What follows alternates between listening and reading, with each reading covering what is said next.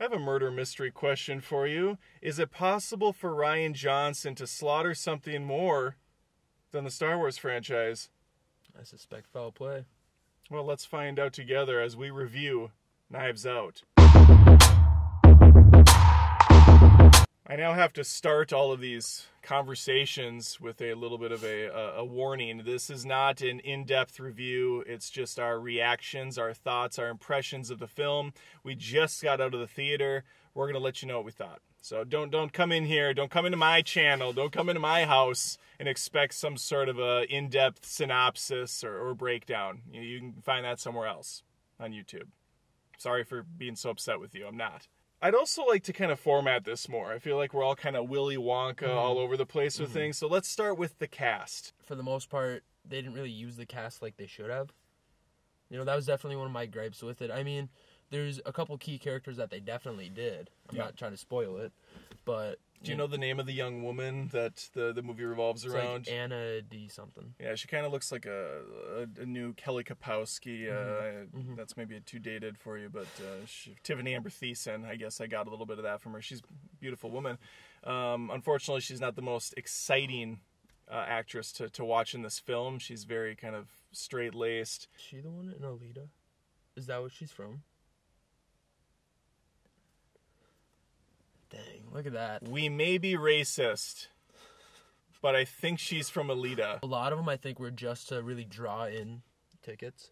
You think so? I think it's a stunt casting sort of a thing? I'd say so. Well, yeah. Well, I can't really see the actors and actresses really, I need to be in this movie. Right. You know, there's nothing really drawing them to it, like, you know. Yeah, the performance by like Chris Evans or whatever that you see in the trailer where he's very funny, he's telling everybody to go F themselves.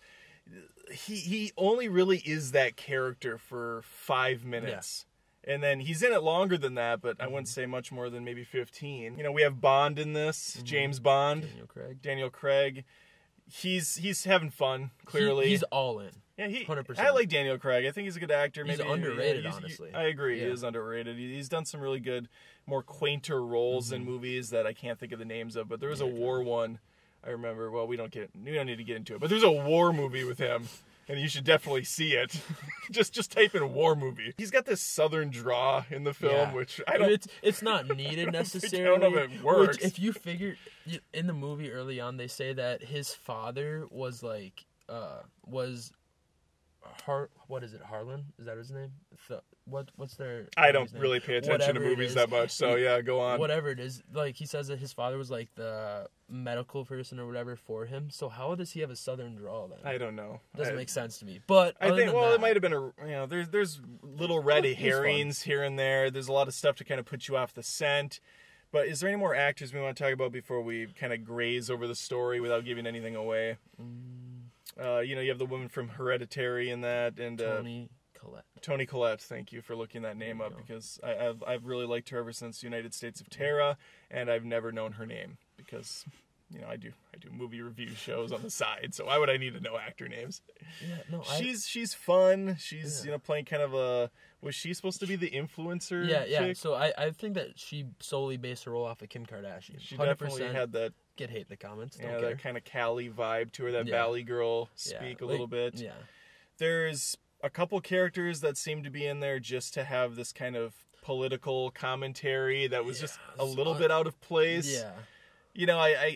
I get what Rian Johnson was going with the whole dinner table family arguments, which typically lead to that sort of discussion, but it did feel kind of just thrown in just so he could say a couple things, and I don't know, it was unnecessary, especially when it's just everywhere nowadays. Right.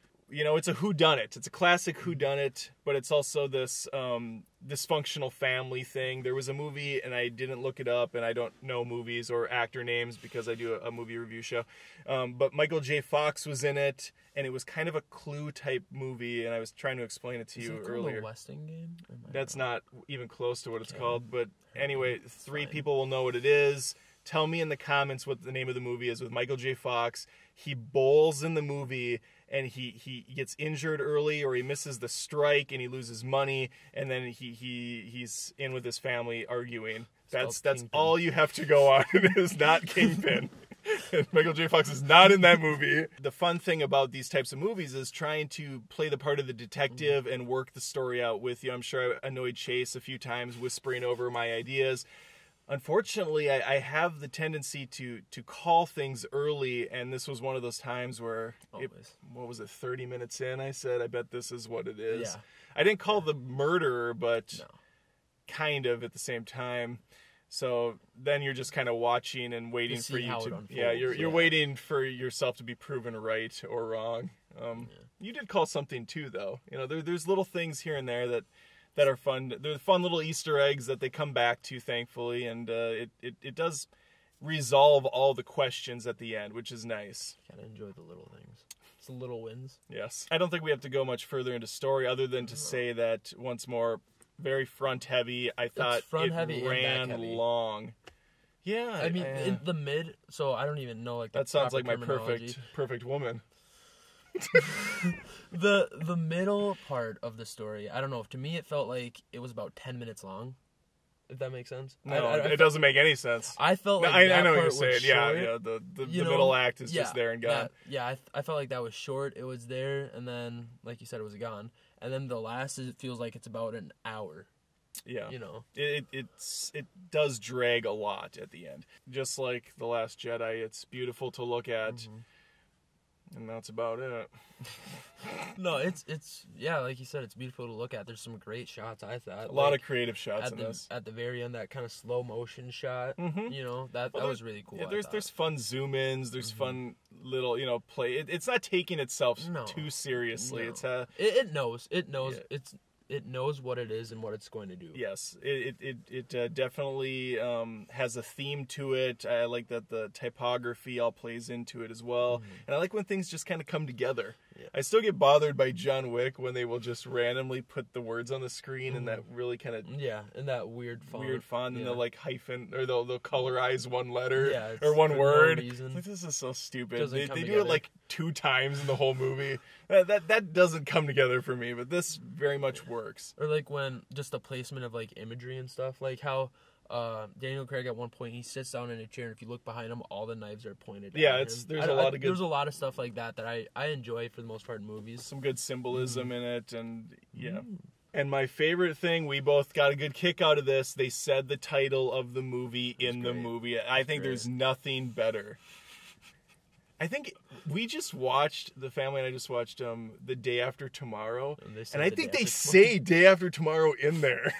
Did you notice any of the music in it that played out for you? Or? I mean, there's some of them. I don't know. Some of it almost seems out of place. Like at some points, they have like music that should be from the 70s.